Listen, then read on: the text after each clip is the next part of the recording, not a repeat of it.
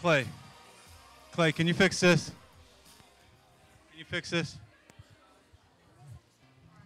Oh, goodness gracious. Technology. I don't know. It's working. It's just right one. I don't know what's going on. Hello. There we go. Which one is it, Clay? It is? She's awesome. Oh. Good morning. All right. Let's all stand. I got one person with a migraine I want to pray for, Miss Rebecca. Do we got any other sicknesses? I know there's some that are sick. Bill and Patricia. Okay. And all right. Rob, can you get the backlights? Can y'all all point your hand towards the camera? All right. Dear Heavenly Father, we come to you this morning. Your word says that by his stripes we are healed. Your word also says that if there be any sick among you, to come before the elders, anoint with oil and pray the prayer of faith, they shall be made whole. So, Father, we, as Paul prayed and anointed handkerchiefs and they took them to the sick and they were healed, Father, we have the ability through the airways of today's technology to extend our faith through the camera. We just ask that you touch Rebecca and Patricia and Bill. We ask that you make them whole. We ask, Holy Spirit, you anoint them. We ask that you ease the migraine pain, Father. Open the vessels and let the blood flow. And for Bill and Patricia, Father God, we just ask that you touch their whole bodies. Give them restoration. As they take it easy today, Father God, refresh their bodies, Father. We thank you for it. We lift up Haley. We ask her to be made whole in Jesus' name. Father, this is your day and this is your time. We come to you this morning and we have a word and we have some songs. Well, Holy Spirit, this is your time. Lead us into the will of the Father. Help us to lift up Jesus that all men may be drawn unto him, that they may come to know him as Savior, as Lord, as Master, as friend, as standby, as partner. Father, we love you and we praise you and we say yes and amen to whatever you have today. Let our ears be in tune to the Holy Spirit. Let our hearts be inclined towards you. And let our souls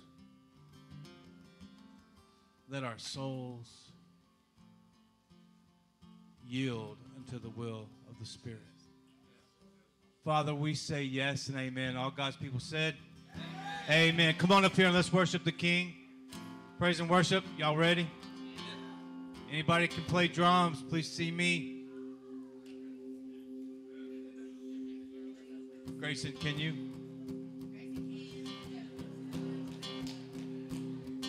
So does my grandson. I need to get him going. Y'all ready? Let's go.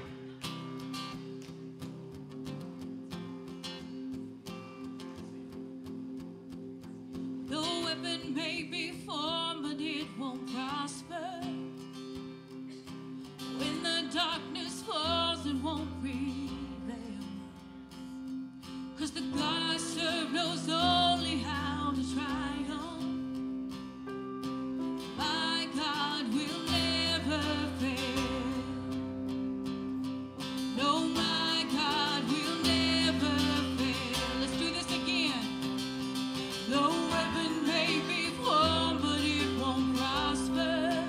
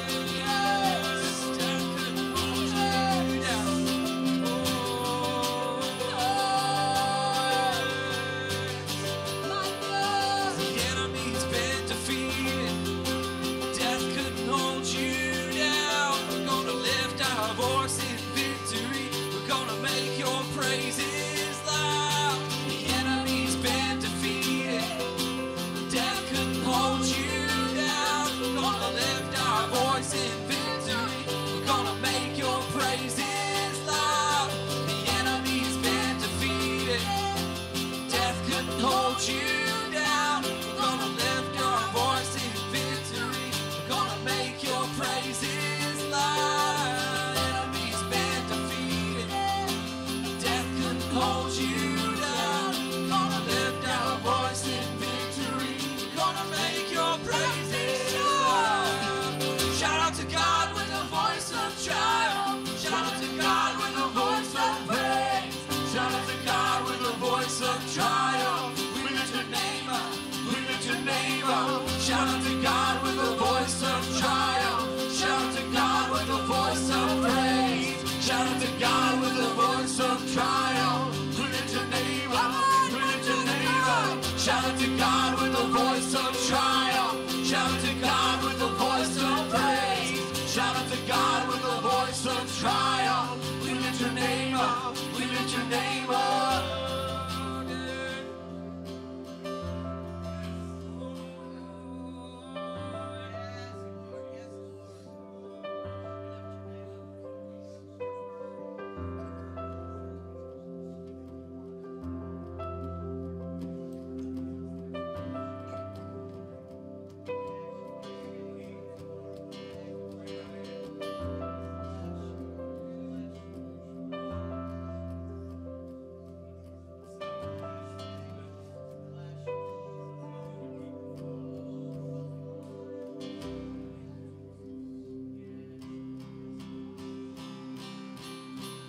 I raise a hallelujah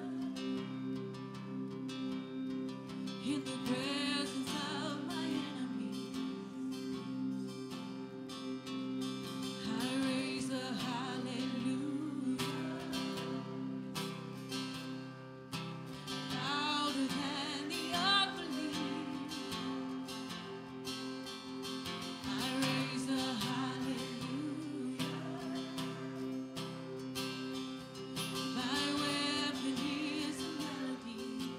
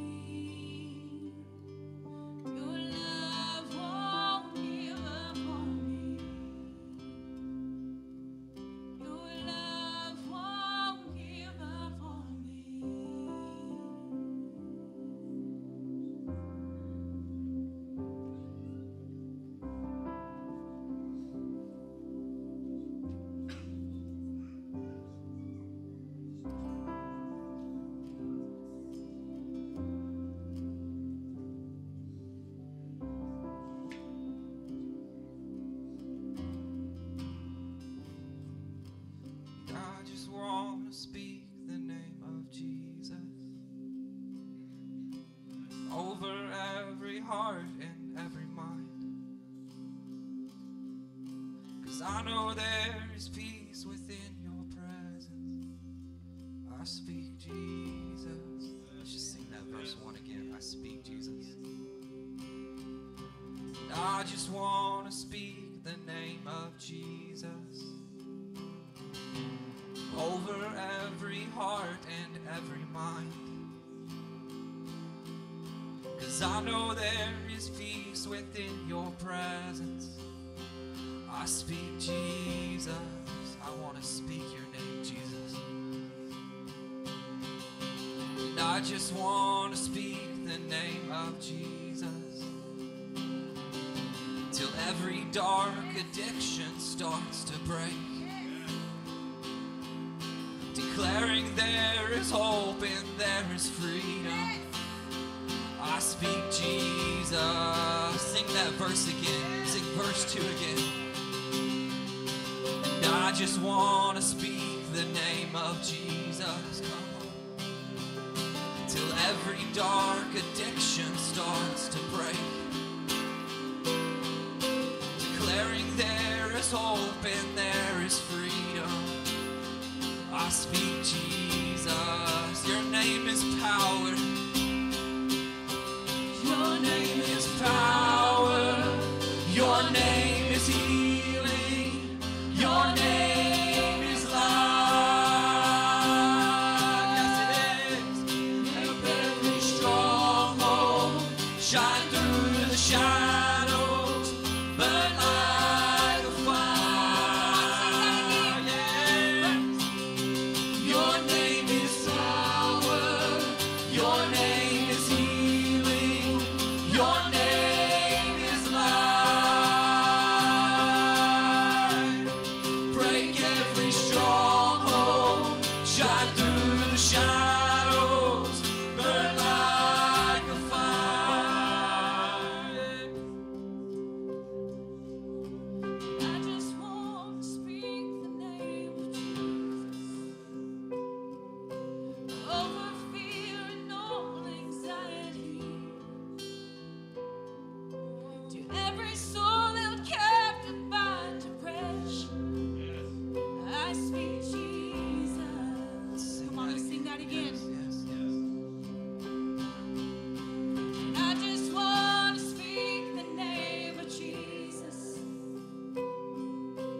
over fear and all anxiety.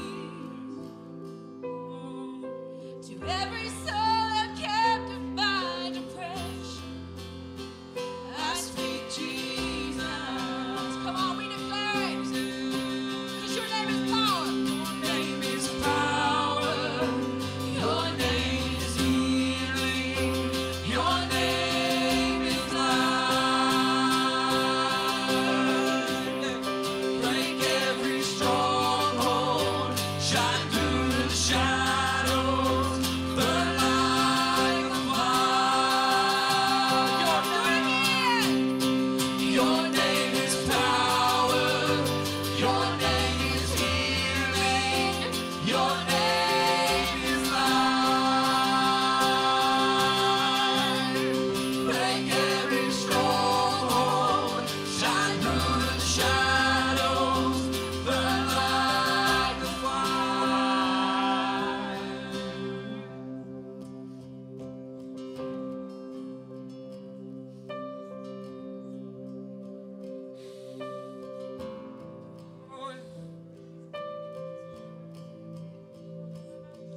Shout Jesus from the mountains, Jesus in the streets, Jesus in the darkness over every enemy. Jesus for my family, I speak the holy name. Jesus, shout Jesus from the mountains. Shout Jesus from the mountains, Jesus in the streets. Shout Jesus in the darkness over every enemy. Jesus for my family, I speak the holy name. Jesus, come on, shout Jesus. Shout Jesus from the mountains and Jesus in the streets.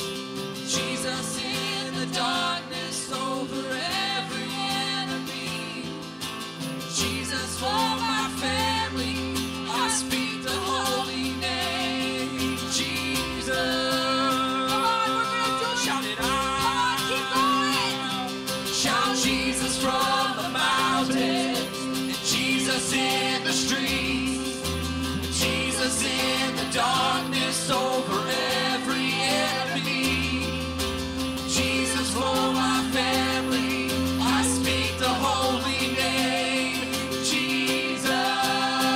Sing it out, shout it out, shout Jesus from the mountains, Jesus in the streets, Jesus in the darkness over every enemy, Jesus for my family. I speak the holy name, Jesus.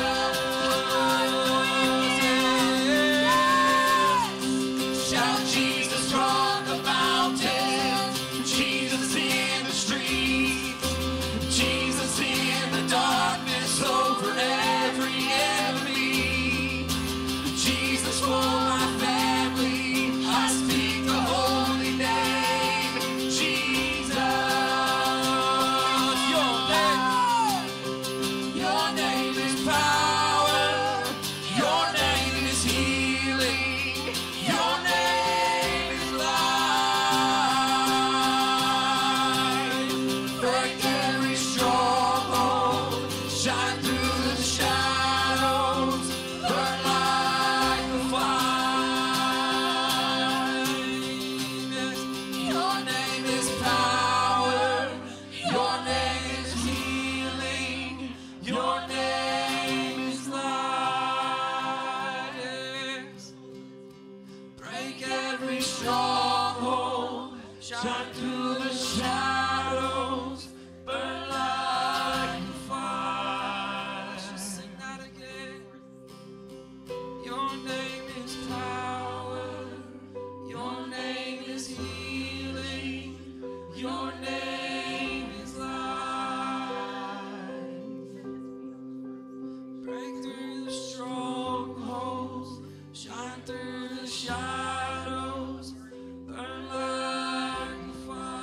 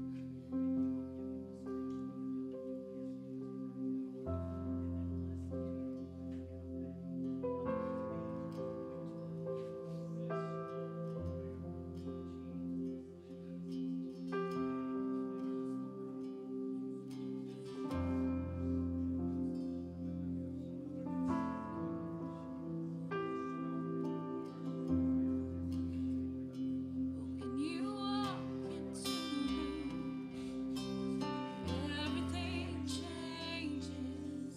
Darkness starts to tremble at the light you bring. When you walk into the room, every heart starts burning. Nothing matters more than just to sleep here at your feet, worship you.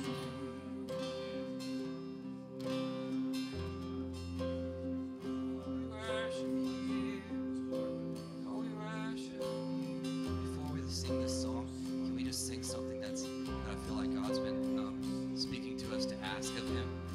And I think He's telling us to just seek and ask for Him to manifest His presence. To manifest His presence. Like we ask and we desire for God to manifest His presence in this house. So we just sing that. Oh, sing that. Come and manifest your presence, God. Manifest your presence. Come and manifest your presence. Come and manifest. Come and manifest your presence. Sing that. Come and manifest your presence.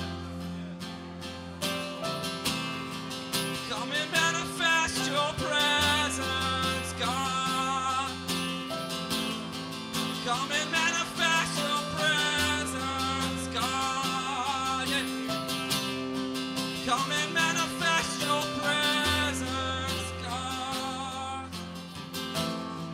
Come and manifest your presence. 'Cause when you walk into the room, everything changes. Darkness starts to tremble at the light that you bring. And when you walk into the room, every heart starts burning, and nothing matters more than just to sit here at your feet and worship you. Oh, we worship you, God.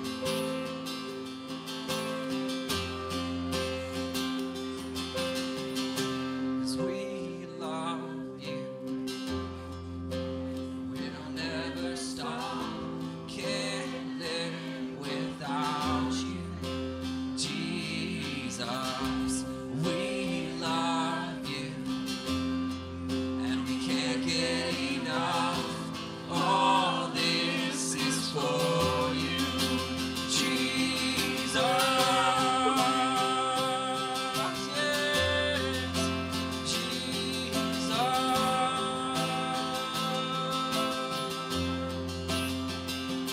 When you walk into the room, it starts to vanish. Every hopeless situation ceases to exist. And when you walk into the room, the dead begin to rise, 'cause there is resurrection life in all you do. We love you. And we will never stop. Can't live without you, Jesus. We love you, and we can't get enough. All this is for you, Jesus. We love you. We'll never stop. Can't live without you, Jesus. We love you. All this is for you, Jesus.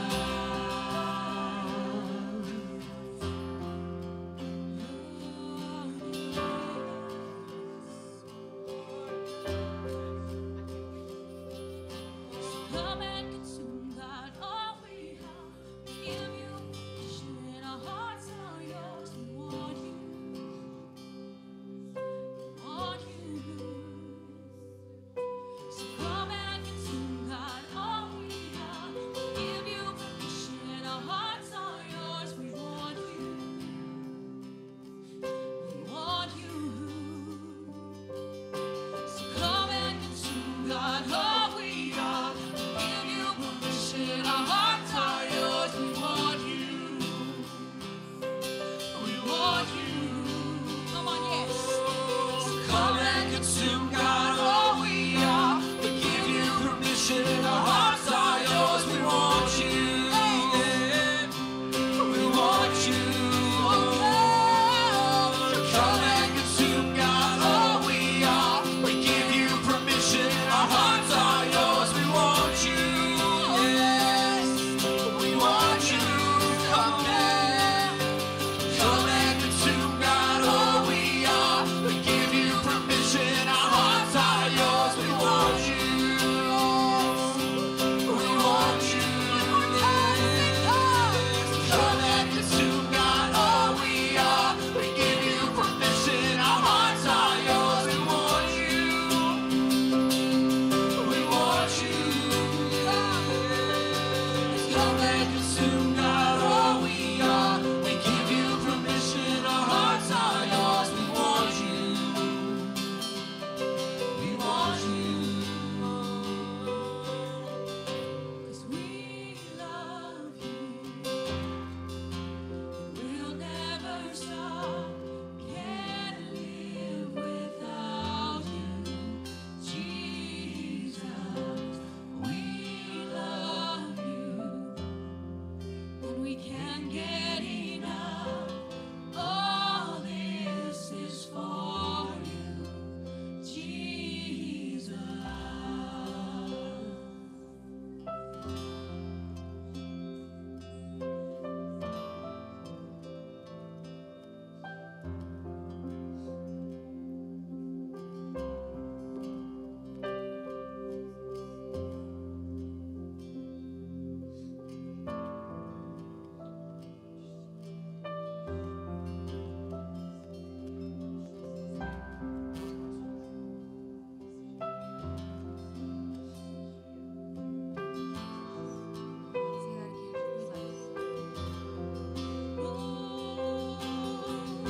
Cause we love you, and we'll never stop. Can't live without you, Jesus. We love you, and we can't get enough. All this is for you, Jesus.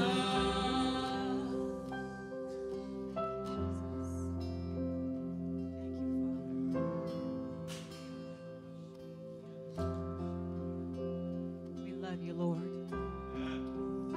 You're so beautiful, Jesus. We're so thankful for your presence here this morning. Holy Spirit, I just pray that you would continue to consume every heart, that you would break through every barrier, that you would shine through all darkness, Lord, and you would show yourself faithful and true.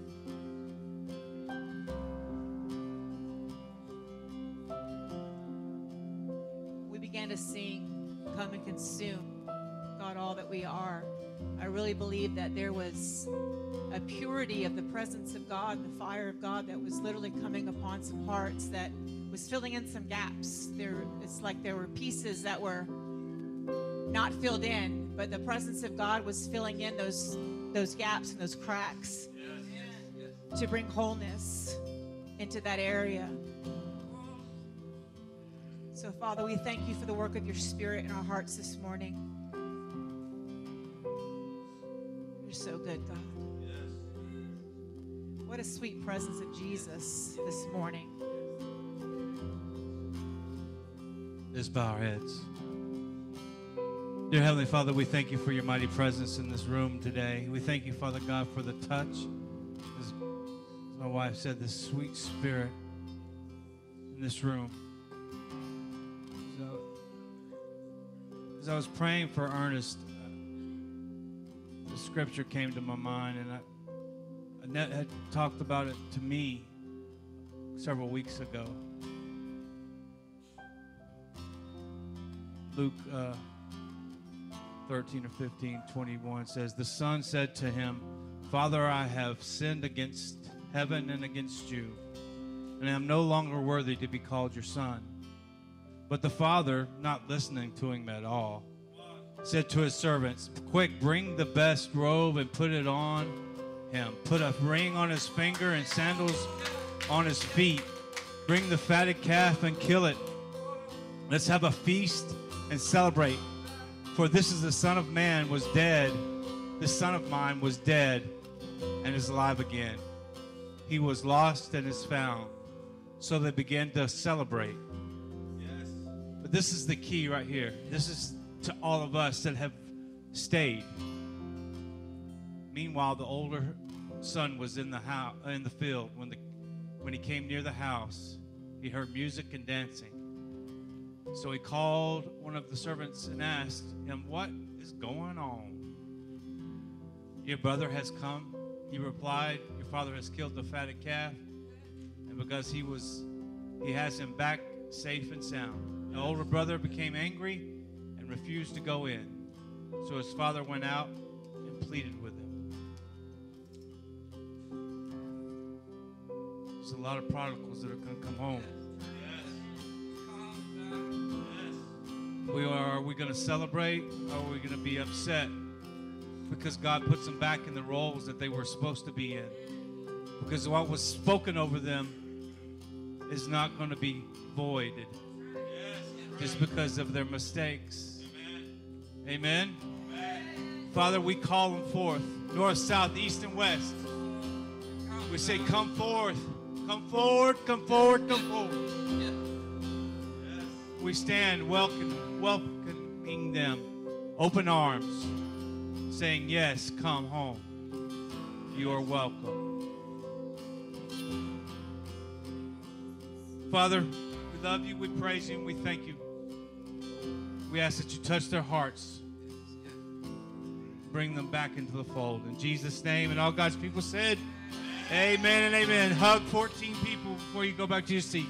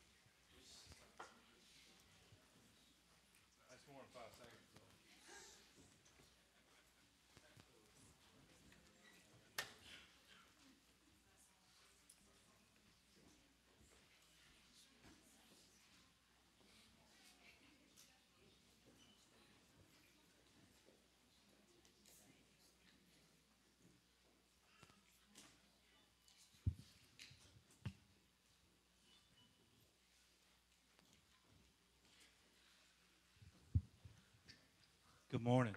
Good morning. How y'all doing? Did you hug 14 people? Yes. Well, not quite.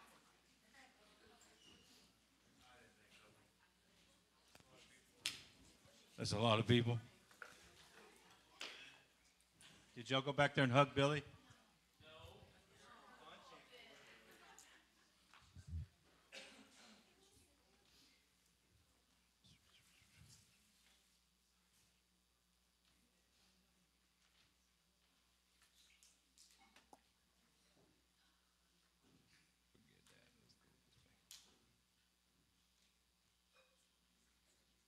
Sorry.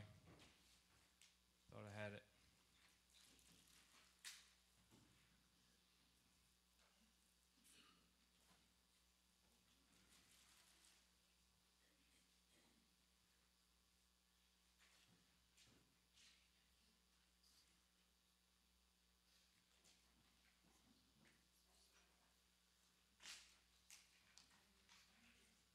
I can't find it, so I'll just wing it. Abraham is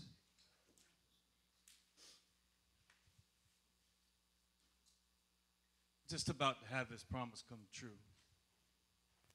He's about to get Isaac. Sarah's about to get her name changed. But right before that, he has an encounter.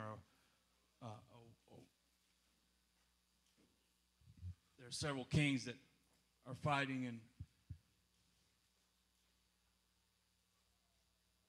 Abraham wins the battle, and he is multiplied. And he takes a tithe out of that, and he brings it to Melchizedek, and makes an offering. This is before tithes and offerings were mentioned in the law. Tithes and offerings are a condition of the heart. They're not a law. They're not a mandate from the church. It's a representation, as God gave his son to us as a first fruit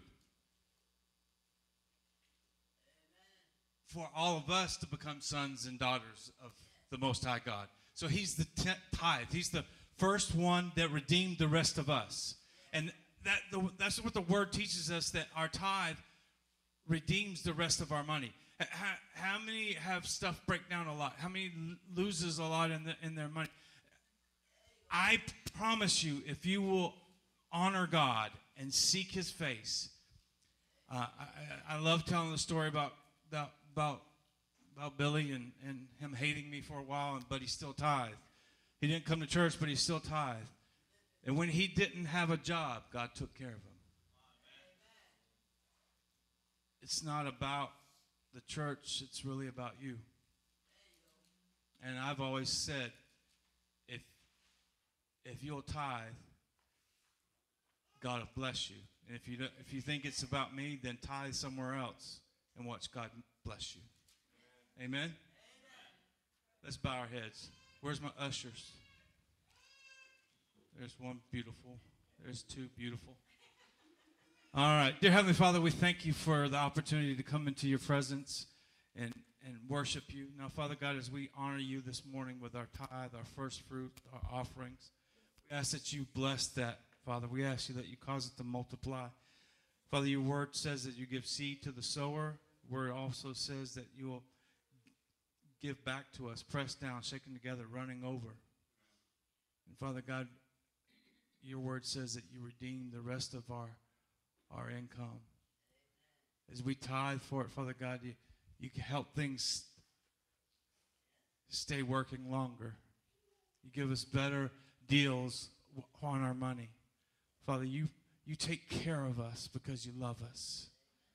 And you're looking for a cheerful giver that will give according to your word, but more importantly, give because they love you. Father, we love you, we praise you, we give you all honor and give you all glory. And all God's people said, amen and amen. Are y'all ready to be blessed? We'll come back next week because I'm preaching, but this week Pastor Annette is. Y'all give her a hand as she comes forward.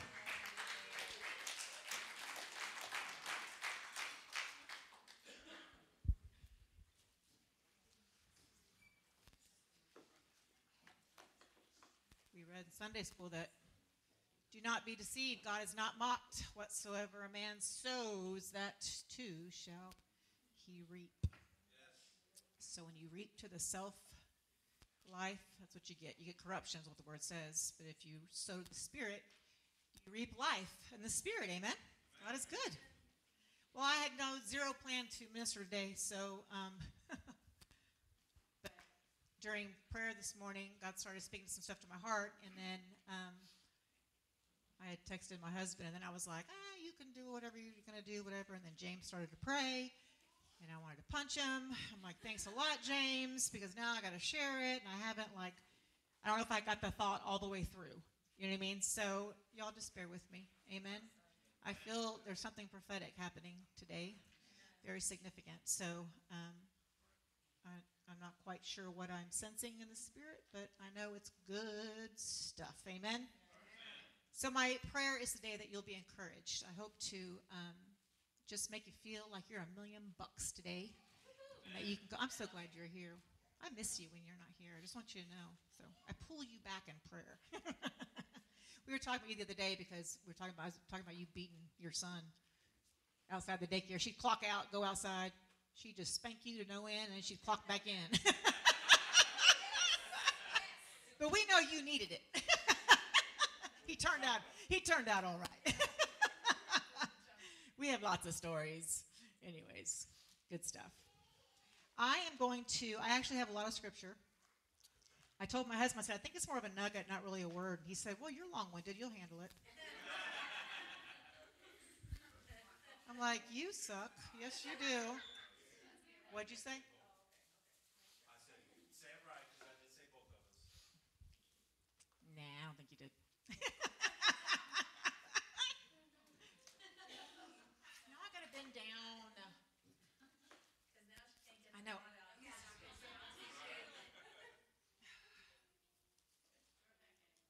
My husband goes through these little phases, it's just ridiculous. Whoever's the buyer at Walmart, because we used to be buyers, so I understand this thought process. But all of a sudden, he'll want caramel apple suckers, and he'll buy 15,000 bags, and he eats them nonstop, constantly. He'll eat the suckers, and then he'll switch, and I don't know what you did last time after that, but now he's on Lifesavers and Butter Rum Lifesavers. And here's the thing: they're all individually wrapped. So I want you to imagine my life right now with little clear wrappers everywhere. I mean everywhere. And I try so hard not to be a dripping faucet and nag him. But, man, I was just fussing him yesterday when he wasn't home. He was working hard, but I was vacuuming and picking nothing but these clear, they're everywhere. I love you, honey. Oh, and ice cream sandwiches. Yeah. So he has to like have, 8 ice cream sandwiches a day. It's ridiculous. Anyways, amen. He opened up the freezer the other day, and all the grandkids had eaten them all, and he was like, "Where's all my ice cream sandwiches?" I was like, I guess, exactly. I was talking to my cousin yesterday, and she had sent me this picture, and she said, "Hey, you think it was Alabama Roll Tide thing, that metal thing to put out front?" She was like, "Do you think that you would use this?" I said, "Yeah." And she was like, "You got a pretty significant birthday coming up." I said, "I know." I said, "But Ricky's looking over the hill telling me what 60 looks like right now." Once you get that 55, you're looking over the horizon. Anyways, Lindell, I didn't give you scripture, but we're going to only be in Luke, Matthew, and Acts. But I'm going to kind of go through these scriptures real quick. Jesus, I love you. Please help me this morning. I just want to encourage you this morning. I'm going to look at some scriptures from Peter, just kind of lay a foundation, and then I'm going to have y'all participate in the message in a moment. So let's go to Luke chapter 5, verse 3. Y'all ready? Luke chapter 5, verse 3. I'm going to do this without my glasses. Amen. They need to get the Passion in large print, because I'm not going to be able to read that when it comes out in the Bible. When they come out the whole thing, it's going to be such teeny tiny print. So I'm using my Amplified. It says, verse 3, "And getting into one of the boats, the one that belonged to Simon Peter, he requested him to draw away a little from the shore, and then he sat down and continued to teach the crowd of people from the boat. And when he had stopped speaking, he said to Simon Peter, 'Put out into the deep water and lower your nets for a haul.' And Simon Peter answered, 'Master, we have toiled all night exhaustingly and caught nothing in our nets. But on the ground of your word, I will lower the nets again.' And when they had done this, they caught a great number of fish, and as their nets were at the point of breaking, and they signaled to their partners in the other boat to come and take a hold with them. And they came and they filled both the boats so that they began to sink. But when Simon Peter saw this, he fell down at Jesus' knees, saying, 'Depart from me, for I am a sinful man, O Lord.'"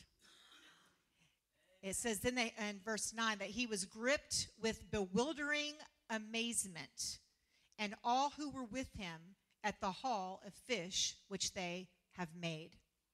So I just want to point out that all of us, I hope, at some point have had that moment when Jesus has done something and we're like, "You are the Lord." Like all of a sudden something clicks in your head and you get revelation and you're like, you're it. Because when we first encounter Jesus, we do understand our own wickedness. We understand that we are human and that he is pure and he's holy and he's beautiful and he's so awesome. And when we first encounter that love, it is immediately comes back upon us that we know that we're born in a fallen, sick state. And he had this revelation. He fell down at Jesus' feet. So I think all of us have had that encounter. I hope. If you haven't, you can have it today. But all of us have come to the point where, like, you are holy, you're Lord, and I'm not. Amen? And Jesus blessed him. So now let's go to chapter 6, verse 12. Blah, blah, blah. Yes, we'll be in Luke for a while. Oh, actually, then we'll go to Matthew, and then we'll go back. Okay, so now listen to this. It says, "Now in the days that it occurred that he went up into the mountain to pray and spent the whole night in prayer to God. And when it was," that's Jesus, "when it was day, he summoned his disciples and selected from them 12, whom he named apostles. And they were Simon, whom he named Peter, and his brother Andrew, James, John, Philip, Bartholomew, Matthew, Thomas, James, Simon, the Zealot, and Judas, son of James, Judas Iscariot." Okay, so now, in this moment, Peter, who has just been walking after with Jesus, all of a sudden, he comes to this realization. Jesus says, look, there is a call on your life. You are chosen, and these 12 men are going to be, of course, we all know them. We know that they're the disciples and they're apostles. But just like with us, when we first encounter Jesus, we understand the state of our heart. And then the next thing that we begin to understand is that Jesus has created us and called us for a specific purpose. We're not just wandering on the earth, lost with no destiny and no plan from God. But in this moment, Peter is chosen by Jesus. Now, Peter doesn't understand the scope of his calling, but he understands that Jesus is choosing him for a special purpose. And all of us come in our walk with God to this realization. We understand that we're sinners, saved by grace, and then we realize that Jesus has fearfully and wonderfully made us. Speaking of that scripture right now, because when Bill just texted me, and the reason why he is sick today is because his blood pressure is so out of whack. And I'm just going, because my blood pressure the last couple of days has been so ridiculous. I don't know what is going on with my blood pressure. And when Bill texted me, I said, no, you are fearfully and you are wonderfully made, and it is not allowed to. And so if anybody else have blood pressure issues in here? All right, we're going to say right now, amen. Y'all just lift your hands in prayer right now. We're canceling this stupid assignment. I'm done with it. So, Father, I just speak over every person, every body, every specific physical temple that is dealing with high blood pressure and low blood pressure right now in the name of Jesus. I declare that it is coming back into alignment and it's going to be normal. It's because each one has been fearfully and wonderfully made. You created each one of these people. You created each one of us, and we are in alignment with your word of truth, that we are healed and that we are whole and that everything in our body is aligned in the correct way, the way that you made us. So, Father, I just ask that your holy presence would just fill every temple in Jesus' name and bring everything back into order. Hallelujah. I just got so hot. Amen. Am I like red? Oh, Jesus, like seriously. I'm puking this thing. I am done with it. I've never had high blood pressure in my life, and I'm not receiving it. Amen. So the enemy tried to tell me, well, your mom's got it, so you're probably going to get it. So I don't have a generational curse either. So anyways, just saying. All right. So we understand that we are sinners, and then we all realize that we are chosen by God for a specific purpose. Amen. So all of us need to understand as we're walking through life that I thought it was funny because when Jesus picks the 12, and then when he gets done, he goes and he preaches the Sermon on the Mount. And I never actually recognized that before, but think about it. When Jesus chooses them, now I know he's speaking to the masses, but if you had just come to the realization that God has created you for purpose, and the first message you hear is the Sermon on the Mount. Blessed are those who are poor in spirit. Blessed are the meek, the pure at heart.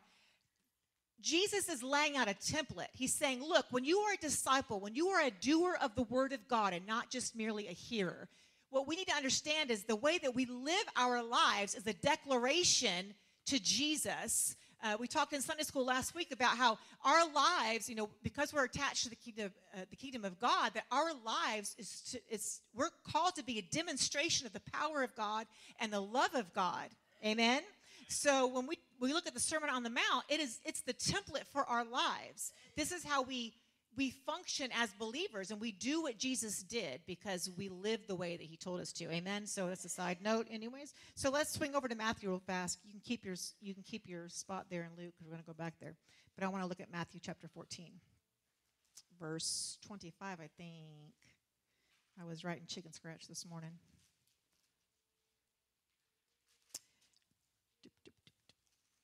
All right. Yes, verse 25. It says, in the fourth watch between 3 and 6 a.m. of the night, Jesus came to them walking on the sea. And when the disciples saw him walking on the sea, they were terrified and said, it's a ghost. And they screamed out with fright. But instantly he spoke to them, saying, take courage, I am, stop being afraid. And Peter answered him, Lord, if it is you, command me to come to you on the water. Isn't that some faith right there? So he said, come. And so Peter got out of the water and walked on the water, and he came towards Jesus. But when he perceived and felt the strong wind, he was frightened, and he began to sink. He cried out, "Lord, save me." And instantly Jesus reached out his hand and caught and held him, saying to him, "Oh, you of little faith, why did you doubt?" And then the wind ceased. Oh, isn't that incredible? How many of us, once we have come to the realization that Jesus is Lord, that we need to be new creations in Christ, and then we get to the place where we know that we're called and we're chosen and God's created us for purpose, and then we step out in faith. All of a sudden, you know that you're not allowed to just sit and do nothing, but God, he encourages you to meet him in a place where you think, I can't walk. There's no way that I can do this. I mean, it's as simple as this. Like when I first got saved and was born again, the first thing that Jesus began to deal with in my life was me being an alcoholic. And God was like, you are not bound in addiction any longer. And so I had to step out of the boat because when I was getting prayer, little old Jan, she was an intercessor. She told me to go home and to dump all of my alcohol down the sink and say, in Jesus' name, this thing is broken off of me.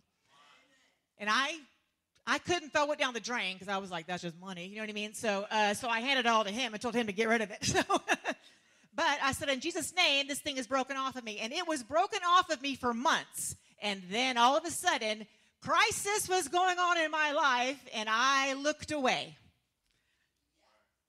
And I ended up in the bar, drinking again. I didn't get drunk. I spent hundreds of dollars and did not get drunk. It was so irritating. Anyways, that's another story. But I stepped out of the boat that I was in and said, if Jesus said I could be free from this, I'm free from it. And I was walking and I was doing good. And then all of a sudden, stuff started happening. And I started looking around. And the next thing I know, I am sinking to the bottom and crying out for Jesus to help me. So no matter what it is, whatever you step out of for the first time, sometimes you don't last very long. You just take a few steps. But you know what's important is you got out of the boat. You just got out of the boat. All of us experience the bubbles of sinking. Amen? Not of gas in the water, but of sinking. Y'all didn't even get it. Okay, let's go over to what word? Bubbles? Oh, what? I don't know what I said. Now I'm thinking about Lindell. See, look what you did. As soon as that happens, I go back to my time in my life when I said we are all living orgasms instead of organisms. And Lindell was crying. I said, did I just say? And she was just nodding her head. Anyways, and it's hilarious. So God keeps you humble, amen? So Luke chapter 9. I promise I'm going somewhere. Let's go to Luke chapter 9, verse 1. Jesus called together the 12 and gave them power and authority over all demons and to cure diseases, and he sent them out to announce and preach the kingdom of God and bring healing. Jesus sent them out 2 by 2. He said, guess what? Now this is before Jesus died and before the outpouring of the Holy Ghost. This is so phenomenal to me. And so Jesus sent them out and he said, now I want you to go and do what I do. This is no longer about you stepping out of the boat. This is about you going to take my kingdom and my presence and my power to other people. And Jesus begins to make this declaration to our life, and we realize serving God is not all about me. Because when I first got saved, it was all about me. It was all about me, all about me. How God was going to bless me, how God's going to set me free, everything that Jesus was doing for me. And then all of a sudden, Jesus begins to shift our focus. And he's like, guess what? It's not all about you. I want you to go out to other people and give to other people what I have given you. And everything shifts in our mindset. We become more concerned about other people that they need what we have. It's the maturing process of every believer. We do not get to sit in our seat and just receive and not pour out. Because when we do that, we become a Dead Sea. When we do that, we're no longer beneficial to anybody else because water is supposed to flow. Amen? All right. So that's the next stage of our walk. Now let's run over real fast to Matthew chapter 16. Keep your finger in Luke. We're going back. Matthew 16, verse 19. Oh, actually, let's go to verse 17. Oh, actually, no, go back further. Verse 13. Hush, honey. I was making notes in the dark. Y'all give me a break. Y'all get a message at an hour before church, and y'all come preach it. Okay, so Matthew 16, let's go to 13. It says, now when Jesus went into the region of Caesarea Philippi, he asked his disciples, who do people say that the Son of Man is? And they answered, some say John the Baptist, others say Elijah, and others Jeremiah, or the prophets. And he said to them, but who do you yourself say that I am? And Simon Peter answered and replied, you are the Christ, the Son of the living God. And then Jesus answered him and said, blessed are you, Simon Bar-Jonah, for flesh and blood have not revealed this to you, but my Father who is in heaven. And I tell you that you are Peter, a large piece of rock. And on this rock, Petra, a huge rock like Gibraltar, I will build my church, and the gates of Hades, the powers of the infernal region, shall not overpower it or be strong to its detriment or hold against it. I will give you the keys of the kingdom of heaven, and whatever you bind, declare to be improper and lawful on earth must be what is already bound in heaven, and whatever you loose on earth must be what is already loosed in heaven. Wow. That's a shift in our walk with God, isn't it? We realize that we've been given the keys of the kingdom of heaven. Wow. That's powerful. That we actually, Jesus is starting to open up to them the ecclesia, the government of God on the earth. So now this is no longer about you and I just going to church. It's not getting our church on. This is now coming to a whole different level, that Jesus is now talking about a governmental assignment over every single believer, where we have been given the keys of the kingdom of God, and by the authority of God, we get to open and we get to close whatever God says to open and to close. And so we are actually the ones who are directing the earth. We're supposed to be. Amen. So this is no longer about you just getting you done and then maybe praying for some people every once in a while. This is a whole other level. This is about what Jesus has planned from the beginning of creation. It's powerful. So then, once again, Jesus is shifting Peter's focus. He's beginning to understand that this is so much weightier, and that Jesus is using us in the most profound ways, that we literally are the body of Jesus. We are the body. He's the head, and you and I are him on the earth. Oh, that's powerful stuff. And I would go more into it, but then I won't have time to do that. So let's go to Luke chapter 9, verse 20. No, not that one. Luke chapter, I'm going over. Oh, no, that is, I want verse 28, maybe. Luke 9. Yes, yeah, Luke 9:28. Now, about 8 days after these teachings, Jesus took with him Peter, John, and James, and they went up on the mountain to pray. And as he was praying, the appearance of his countenance became altered, and his raiment became dazzling white, flashing with brilliance of light. And behold, two men were conversing with him, Moses and Elijah, who appeared in the splendor and majesty and brightness, and were speaking of his exit from life, which he was about to bring to realization at Jerusalem. Now Peter and those who were with him weighed down with sleep, but they were fully awake. They saw his glory and the two men who stood with him. And it occurred as the men were parting from him, Peter said to Jesus, I love this scripture. This is, you can write this, Peter sticks foot in mouth. Master, it is delightful and good that we are here, and let us construct 3 booths or huts, one for you, one for Moses, and one for Elijah. Not noticing or knowing what he was saying, but even as he was saying this, a cloud came and began to overshadow them, and they were seized with alarm and struck with fear as they entered into the cloud. And then there came a voice out of the cloud saying, this is my son, my chosen one, or my beloved. Listen to and yield to and obey him. Oh. And then the voice died away, and Jesus was found alone. And they kept still and told no one at the time any of these things that they had seen. Now, I don't know about you. How many times in your life have you thought, well, I got a plan for that? I know exactly what to do in this moment. I am chosen to see Jesus change right in front of me. Can you even imagine? I'm thinking, if you see Jesus on the mount, okay, that already is crazy. But then you see Moses and Elijah. I'm like, if there's ever a time in history for you to shut your mouth, this is it. You know what I mean? Like, this is it. Don't say a word. Don't be a dodo head. Like, you know what I mean?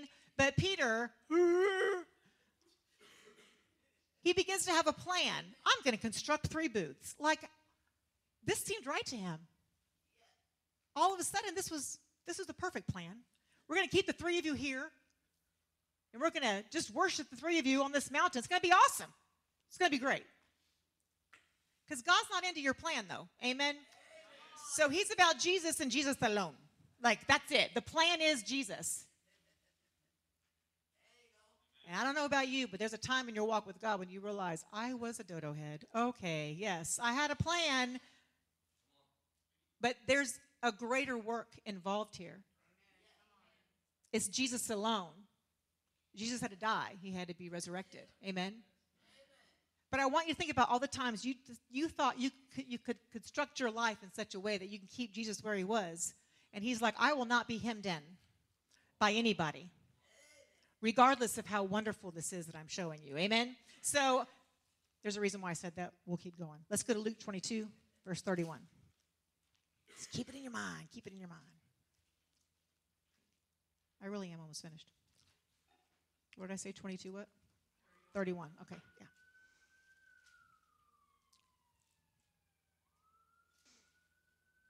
He says, Simon, Simon. This is so funny. They were all arguing about who's going to be greater. You know, so carnal. Anyways, and then Jesus says to him, he says, Simon, Simon, or Peter, Satan has asked excessively that all of you be given up to him out of the power of keeping of God, that he might sift you like grain. Now, I want you to understand something. Satan was asking to sift all the disciples, but Jesus, in his super intelligent way, just decided to tell Peter. Now, Peter's kind of vain, you know. So if all the people that Jesus probably shouldn't be pointing out in this moment, it's Peter, but Jesus knows what he's doing. So Peter is on defense now, because all of a sudden, yeah, he totally forgets the whole thing that he has asked for all of you, and all he's focused on is Jesus is talking to me, Rutro, you calling me out in front of my buddies here, and I don't like this. And so he's like, look, he says, but I've prayed especially for you, Peter. All of you are going to be sifted, but you suck and you're weak. So I'm praying harder for you. You know what I mean? So Peter's ego is like, wow. Because he's walking away from Mount Transfiguration like, I was chosen to see that. And now all of a sudden, Jesus is hammering him. And he says, I prayed you that your own faith may not fail. I know Peter's like, why aren't you praying for John? He's the ninny, right? You know what I mean? Like, that's how he felt about John. John was the little one. John was the one, oh, I want to be next to you. That's how I see them. Amen. So John was the youngest, anyways. So he says, look, I've prayed that your own faith may not fail you. And when you yourself have turned again, strengthen and establish your brethren. Peter did not hear any of that. He did not hear, you're going to strengthen the other guys. Nope. All Peter heard was, I'm being sifted and I am weak. I am being sifted and I am weak. I'm being sifted and I am weak. So, amen. And Simon said to him, Lord, let me tell you how strong I am. Tell me I'm weak. I don't have faith. I'm ready to go with you both to prison and to death. He is so defensive right now. Jesus is just picking that bruise like he does. He just pushes it. Does it hurt? I'm like, oh, I just want to punch you. And Jesus sees Peter's weakness. He knows Peter has got a lot of pride inside of him. And so Jesus just starts to mess with them because Jesus likes to mess with you. I know he loves you. You are his beloved, but he likes to mess with us. He wants to get out everything that's not of him. But it's for purpose. There's a reason why he's doing it, for you to strengthen those that are around you, okay? But Peter's like, I'm ready to die, and I will go to prison. And he's like, I am not that weak. It's not happening. So Jesus has to confront this pride in Peter, and he takes it to a whole other level. And Jesus said, I tell you what, Peter, before a single cock shall crow this day, you will 3 times deny that you even know me. This was so foreign to Peter. He was like, there's no way I'm denying Jesus. Have you ever had Jesus confront you on something? You're like, not in me. What? I'm not swayed by the opinion of man. What? Oh my gosh, I went through that so bad when I used to write the devotionals. Oh, I would get all these emails. I got them from all over the world. You know, like people just loving me, and just let one person say one critical thing. And I'm like, oh, no, you did not. You did not correct my grammar, my punctuation. You did not say that. I mean, I would want to respond. And my whole world would be kicked upside down because all of a sudden what somebody said about me. And Jesus pointed out to me that I didn't actually acknowledge it, but I was actually being very moved by the praise as well. So as soon as I got criticized, and it didn't even matter. I could have had 10 emails telling me how wonderful I was, and I am. And then I could have one say, you suck. And I'm like, oh, I got one that said I suck. Okay, man, it's all about that. And Jesus is like, you cannot be moved by man, by man's opinion of you. And I was so hurt. I'm like, I'm never writing a devotional again. Then, of course, Sylvia's like, let's put him in a book. But anyways, at some point, Jesus begins to confront the pride in us. This is all about Peter's pride. And you and I, no matter how much we've accomplished and no matter how much we know that we're chosen, we need to understand that pride is going to kill us. And Jesus has to root it out of us because we're never going to be good for him as long as we are prideful and moved by the opinions of man. I'm telling you, this lesson right here is one that you will go through over and over and over again because Jesus is constantly taking out the deep parts of us that need to be worked on. And he doesn't do it because we're bad. He does it because he loves us. And there's a greater call on our life. And Peter cannot hear it. He can't comprehend it. And maybe you're in the point right now where God's rooting out pride inside of you. Hang on. Hang on, beloved. There is a greater work for you and a greater mission that God's going to put you into. Just hang on. Don't give up. Amen? All right, so let's go to the next one. Luke 39? Yes. So Jesus has to, at this point, Peter's getting a revelation. It says in verse 39, he came up out and went, as was his habit, to the Mount of Olives, and the disciples also followed him. And notice that for Sunday school people, notice that it says, was his habit, remember? You are the who of prayer, make a habit, okay. It says, and then verse 40, and when he came to the place where he said to them, pray that you may not all enter into temptation, and he withdrew from them about a stone's throw and knelt down and prayed, saying, Father, if you are willing, remove this cup from me, yet not my will, but always yours be done. And there appeared to him an angel from heaven, strengthening him in spirit. And being in an agony of mind, he prayed all the more earnestly and intently, and his sweat became like great clots of blood dropping down upon the ground. And when he got up from prayer, he came to the disciples and found them sleeping from grief. And he said, why do you sleep? Get up and pray, that you may not enter all into temptation. Man, Peter's weakness, all of their weakness, was glaring in front of them. Jesus tells them, look, the flesh is weak, but the spirit is willing. In the most crucial time in the life of Jesus, they all fell asleep. Now, in verse 50, you can read down, the soldiers come right after this to arrest Jesus, and Peter takes out his sword, and he cuts off the guard's ear. And then Jesus, looking at Peter, is like, this is not how we fight. This is not what we do. This is not the way you're going to win. And he takes the man's ear and he heals it. And Peter, I'm sure, is thinking, wait a second. I am a fighter. And Jesus begins to teach us that the things of this world that we enter into, we're not going to fight carnally. We have to do things the way he says to do them. And they're always opposite of what our instinct is. And so Peter flings the sword, and Jesus loves and heals. And then right after this, when Jesus is arrested, Peter denies that he even knows him 3 times, just as predicted. And Peter is beside himself. He cannot believe that he did this. It's absolutely foreign to his heart that he would deny Jesus. Man, I have been there. I have been there. I remember when I first got saved, I told, because Ricky, he grew up Baptist and all that good stuff. He was my teacher, really, honestly, in the beginning. He always helped me with the Word of God. And when I first got saved, I just had faith. Like, I was just filled with the Spirit, and I just had faith. It was just a real gift of God. And I would tell him, why do all these people have this word? Because I was reading the word, and it was just, when it said God was a healer, I just believed he healed. I had no religious doctrine to mess it up. I just believed he healed.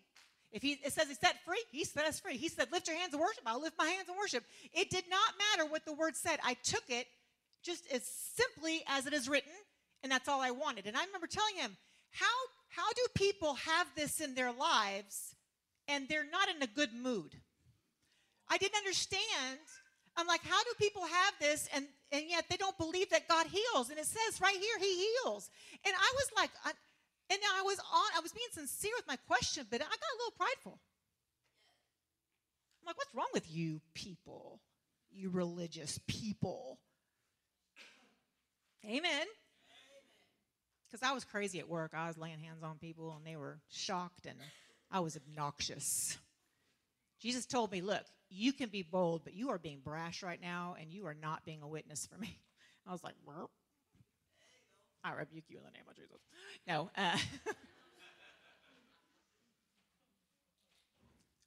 I could not imagine not believing the word of God. And I can nearly remember where I was when I sat down one day and Jesus said, you've become like the people you used to judge. All of a sudden, I wasn't loving the way I used to love. And I wasn't believing the way I used to believe. And I wasn't reading the way that I used to read. And I wasn't praying the way that I used to pray. And I became like the very people in the beginning that I said, what is wrong with you? It was a rude awakening for me. So Jesus is always combating the pride inside of us. And he wants us to be cleansed, set free, and more like him. So let's go to John chapter 21.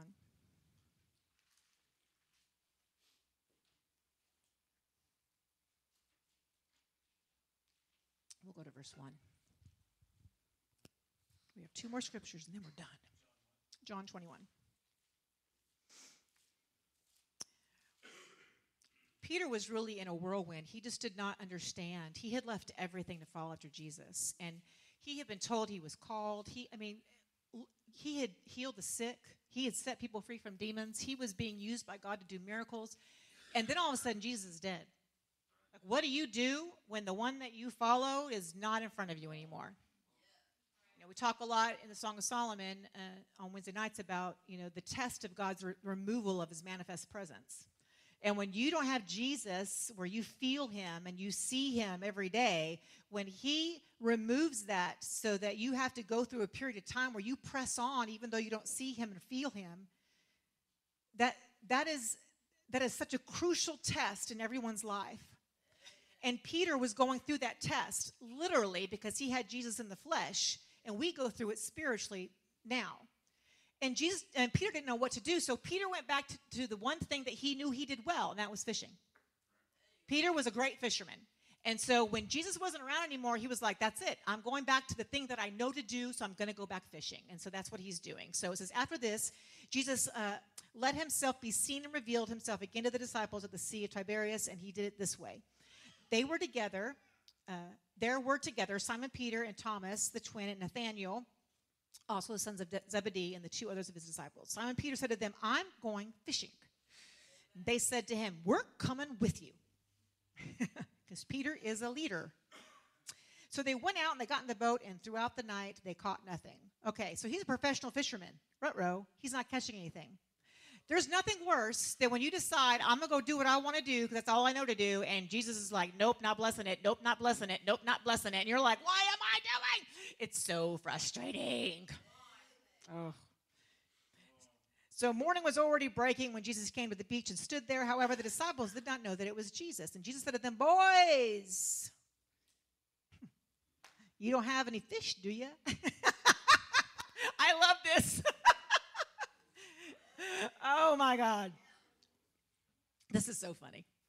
Like, can't you just hear Jesus telling you, oh, you got no faith, do you? You ain't got no money, do you? You don't got no joy, do you? What's missing in your life? Everything. Overhaul David in Jesus' name, Lord. Okay. But Jesus points out the one thing that's supposed to be working for you. And he's like, how's it going?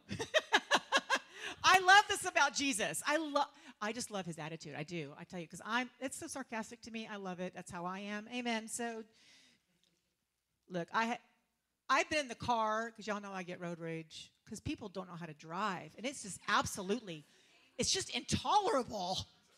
It's just so irritating. I'm like, slow down traffic, keep right. You know what I mean? So I'm like, I lose my peace. And Jesus is like, how that working for you? I'm like, rah. Or I will, say some things to people in the car, the blood of Jesus washes me clean. Amen. But anyways, Jesus is like, one time I got so mad at him. Okay, here's a story for you. I got so mad at him. Okay, don't be offended at me. I called him a son of something. Okay, I was mad, and I called him a son of something. And I slammed the door of the bathroom. And I was like, oh, I told him off. And Jesus said, why are you calling his mama names? I was like, he's like, she ain't got nothing to do with this. That phrase right there that's really not about him, that's about her. It's horrible when Jesus does this to you. I'm just like, that's not even fair. Now I gotta find something else to say because now I just lost the battle. And I'm all about winning. So anyways, Jesus will, I'm in the car and he'll say something to me and he'll be just like, why are you yelling at her? Like, stop it. You're ruining my attitude. He's like, exactly. It's an attitude that needs to be ruined. Amen. So he says, boys, have you got any meat? You got any fish? And they answered him, no. I like how it has an exclamation point because they were like, duh, no. And he said to them, cast the net on the right side of the boat and you'll find some. So they cast the net and now they were not able to haul it in.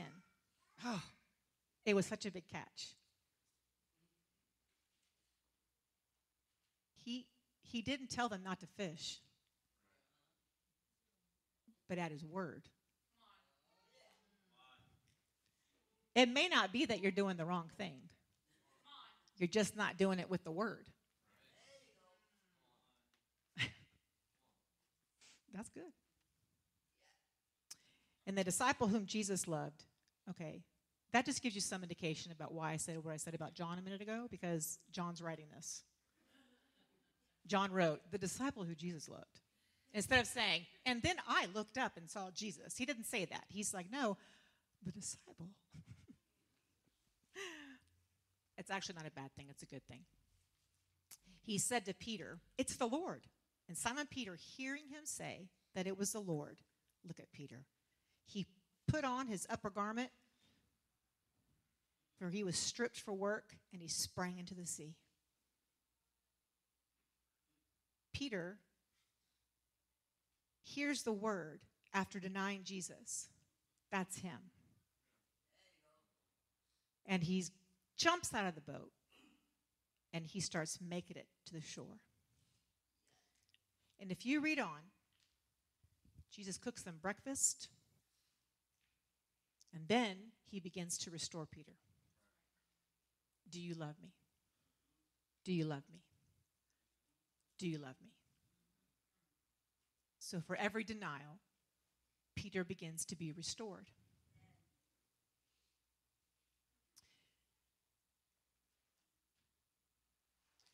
You fast forward to the book of Acts, and you see Peter in the upper room praying with the 119 other people. And the Spirit of God fills the upper room. They are all filled throughout their being by the Spirit of God. Peter gets up, he goes outside, and preaches the most powerful message he'd ever preached in his life. 3,000 men were saved that day. And all of a sudden, the kingdom of God is opened up in this amazing, real way. And here's my point. Peter was extremely flawed. He had a lot of issues. As do we. Amen. We all struggle with pride. We all struggle. We all get out of the boat where we all start sinking. We do understand that we're called and that we're chosen and God's created us. We have all this information. None of us are different than Peter. And we all make mistakes. But the Bible tells us that we overcome by the blood of the Lamb and by the word of our testimony. And so here's the thing that Jesus wants you to understand today. I want you to look at someone next to you and tell them, I'm still here. Come on, I'm still here. I'm still here. You have encountered all kinds of obstacles. No matter what storms you have been through, no matter what hard things you have gone through, no matter what it is that has come against you, you're still here. You're still here. You're still fighting and you're still going through. You may not be doing it all perfect the way that you want to do it, but bless God, you are still here. See, Noah got drunk. Now, I'd get drunk too after I've been on a boat for 6 months with my family. Amen. The first thing he did was plant a vineyard. I'm like, amen. You know what I mean? But Noah got drunk. Moses, he smote the rock twice. David committed adultery and murder. Jonah, I ain't going. He went the opposite direction of the way God was telling him to go.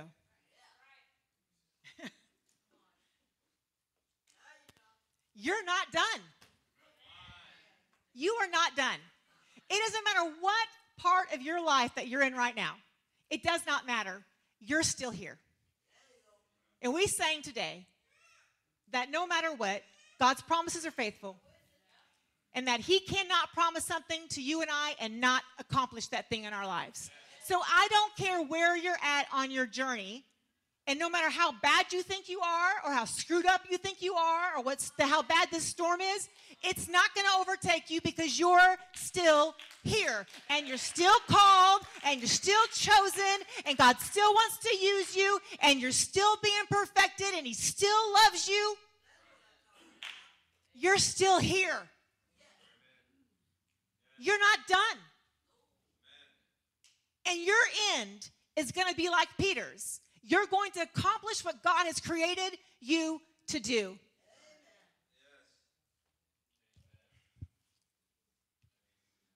You are a threat to the enemy.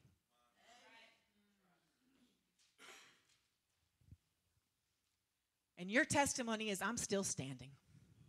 I'm still here.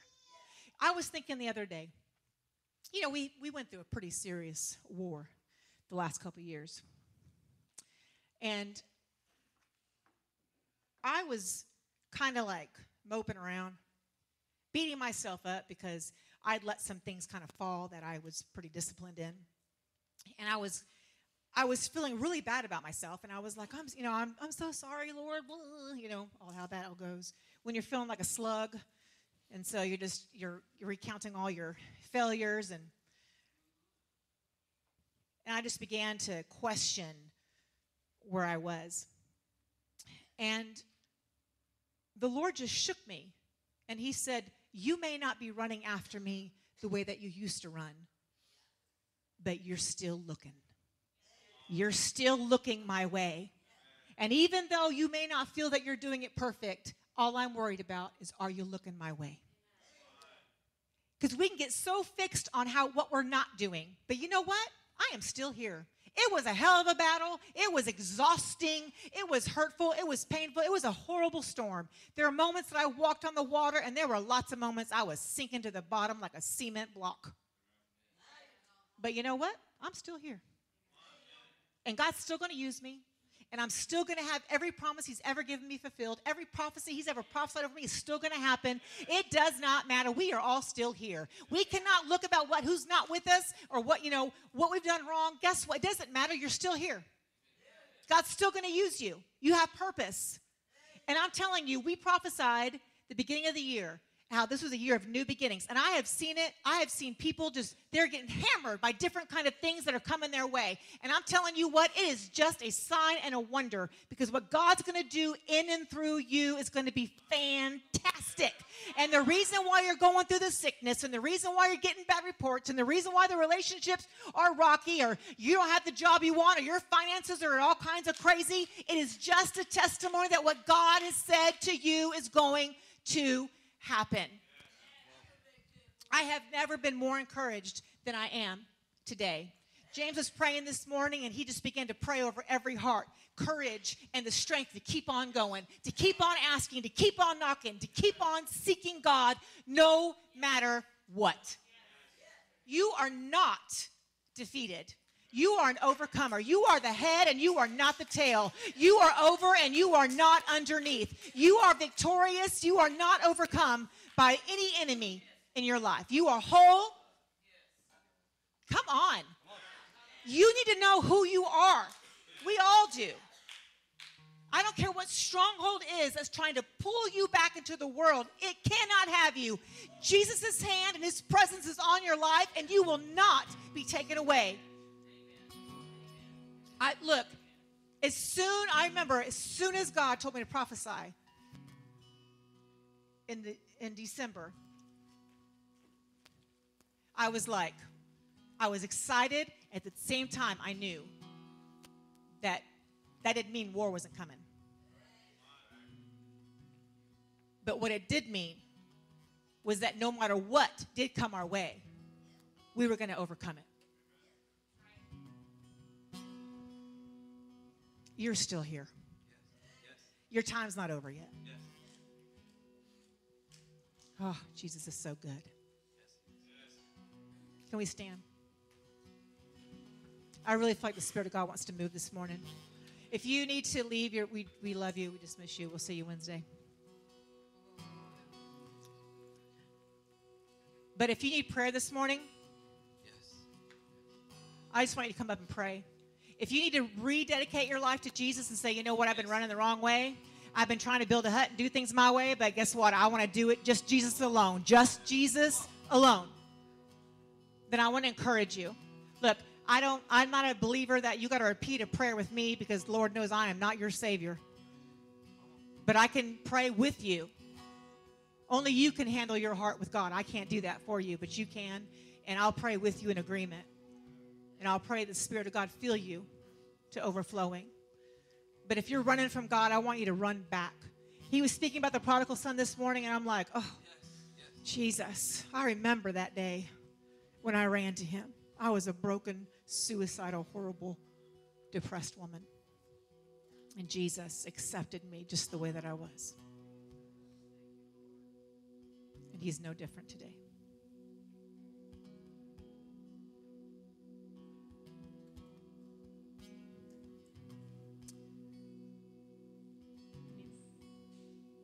Thank you, Lord.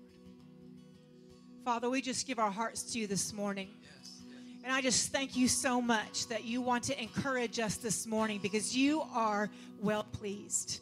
You love us so much, and you want to encourage us this morning to keep running and to keep pursuing and to keep asking and to keep knocking, that you have what you've already instilled in us, that we're going to run the race and we are going to cross the finish line, that there's nothing in this world that's going to bring us down, that we're still here, and that by our testimony this morning, we are overcoming. Father, I ask for the encouragement of your Spirit and the truth of your word just to come upon every single heart, that our vision would begin to change, that the creativity inside of us would be stirred up again, that dreams and vision would begin to come back into our hearts in full force, that we would lift our faces to you and know once again that you are ours and we are yours. Holy Spirit, whatever you want to do in our hearts this morning, we've already said do it. And Father, now I'm asking that you would complete whatever you have willed for us this morning. In Jesus' name. If you want prayer this morning, I want you to come up. The leaders will pray with you. We'll anoint you with oil. We'll do whatever God tells us to do. Amen? Yes. Yes. Let's worship Jesus for a little bit. Again, if you have to go, we love you. And we'll see you Wednesday. Let's just sing that we're coming back. We're coming back. Oh, we're coming back. We're coming back. We're coming back. Oh, we're coming back. Oh, we're coming back. We're coming back. We're coming back. We're coming back. Though the earth may try to satisfy my heart, though the earth may try to tell me you're not faithful, though the earth may try to blind me from your goodness, you shine through. Though the earth may try to satisfy my heart, though the earth may try to tell me you're not faithful, though the earth may try to blind me from your goodness, you shine through. You're the only one. You're the only one who fills me up. You're the only one who fills me up. You're the only one who fills me up. You're the only one. You're the only one. Though the earth may try to satisfy my heart, though the earth may try to tell me you're not faithful, though the earth may try to blind me from your goodness, you shine through. Sing that again. Though the earth may try to satisfy my heart, though the earth may try to tell me you're not faithful, though the earth may try to blind me from your goodness, you shine through. You're the only one who fills me up. You're the only one who fills me up. You're the only one who fills me up. You're the only one. You're the only one.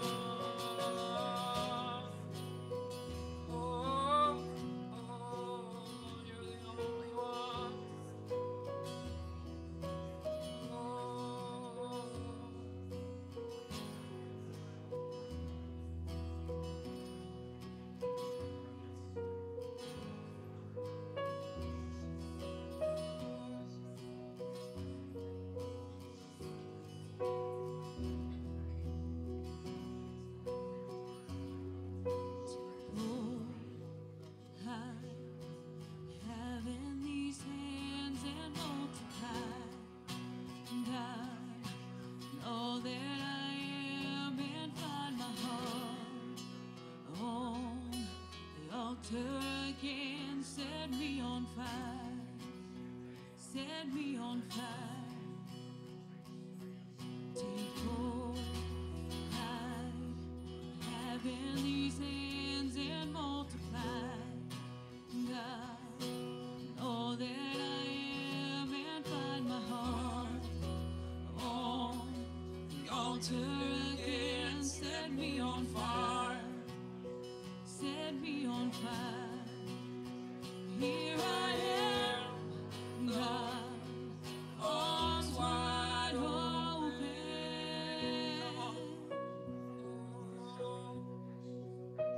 pouring out my life, gracefully broken.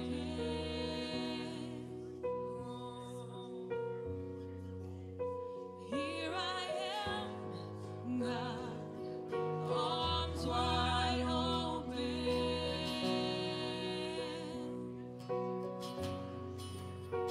pouring out my life, gracefully broken.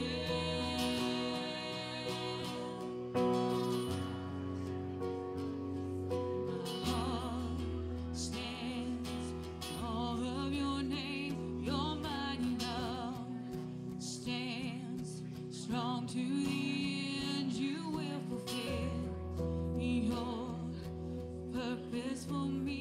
You won't forsake me. You will be with me.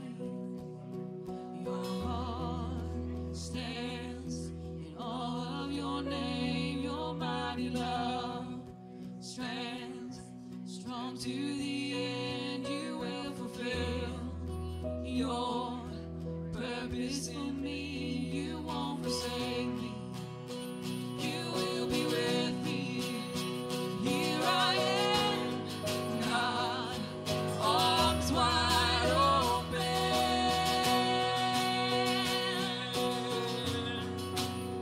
pouring out my life, gracefully broken. Oh, here I am, God, arms wide open,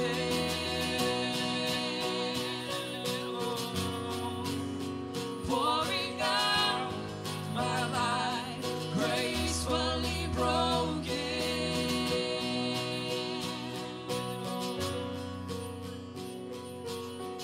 Your power at work in me, I'm broken gracefully. I'm strong when I am weak. I will be free. Your power at work in me, I'm broken gracefully. I'm strong when I am weak. I will be free. Your power at work in me, I'm broken gracefully. I'm strong when I am weak. I will be free. Your power at work in me, I'm broken gracefully. I'm strong when I am weak. I will be free. Your power at work in me, I'm broken gracefully. I'm strong when I am weak. I will be free. Your power at work in me, I'm broken gracefully. I'm strong when I am weak. I will be free. Here I am, God, arms wide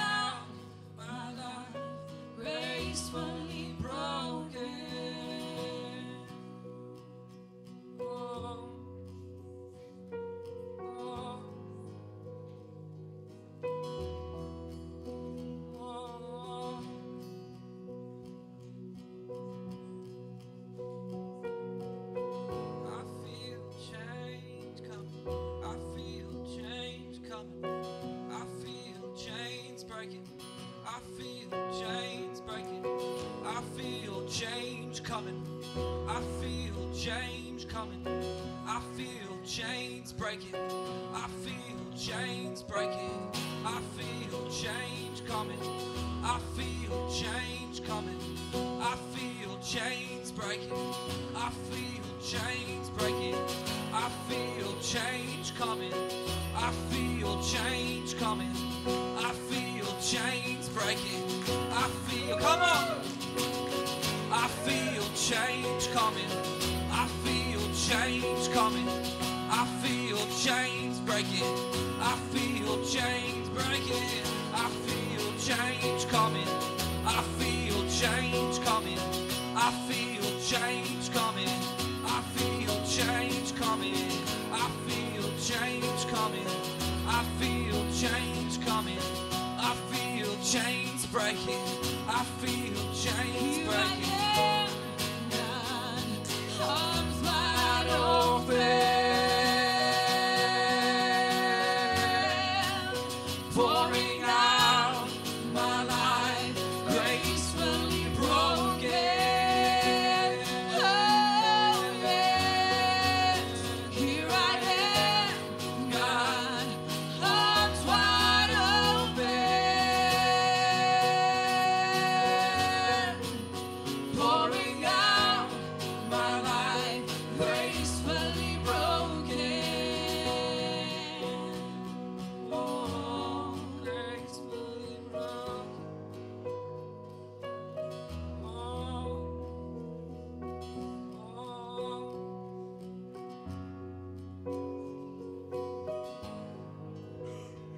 Let's everybody bow their heads. Reach over and grab the hand of someone. Just bless them. As I pray, I want you to pray over them. Dear Heavenly Father, we lift up every heart this morning. And we speak life to it. We ask, Father God, for your blessing. Father God, there's dreams and wants and desires that are just, they seem to be lingering and holding up and being held up, Father God. And we just ask for that dam to be broken, Father God. Yes. And for the flood of blessing that you have for us, Father God, to come pouring out and pouring forth, Father God. The windows of heaven opened up, Father God. There's been seed after seed after seed planted in word and in deed and in finances, Father God. And we seem like there's no harvest. But, Father God, the harvest is today, and it begins to pour out, begins to come forth, Father God, and bring in, Father God, the storehouses will be full. And, Father God, we thank you for it, and we praise you for it. I thank you, Father God, that there are benefactors. There are people out there, Father God, that have wealth, Father God, that are going to give to your people, Father God. Pressed down, shaken together, running over. But, Father God, there's souls out there, Father God, that need the Savior. And, Father God, we're going to be lights on a hill, Father God.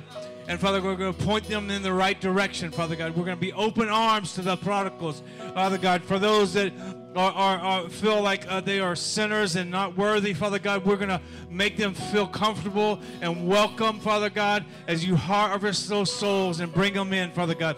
Let us be workers in the field, Father God. Let us bring forth your people, Father God. Let us, we ask that you send, Father God, more people to help bring in the harvest, Father God. The north, the south, the east, and the west. We say, come forward, Father God. We say, come forth in Jesus' name. We thank you for the gifts that they have, that they bring for us to help complete the vision that we have for this ministry, Father God. To do the work of the ministry, Father God. We thank you, Father God, that more are coming to set in place. The drummer, the electric guitar, Father God. Children's ministry, nursery, Father God. Men and women's ministries, Father God. Small groups, Father God. To be sent evangelists to other nations, Father God. You have many things for this place to do, Father God, and we need support and need help, Father God, and we thank you for it. We praise you for it. The vision is alive, Father God. The portrait is being put together, and each pixel is coming together, Father God. We thank you for it. We praise you for it. And all God's people said, hug 14 people before you go. Tell them you love them. Squeeze them tight. We thank you for being here this morning. Bye-bye.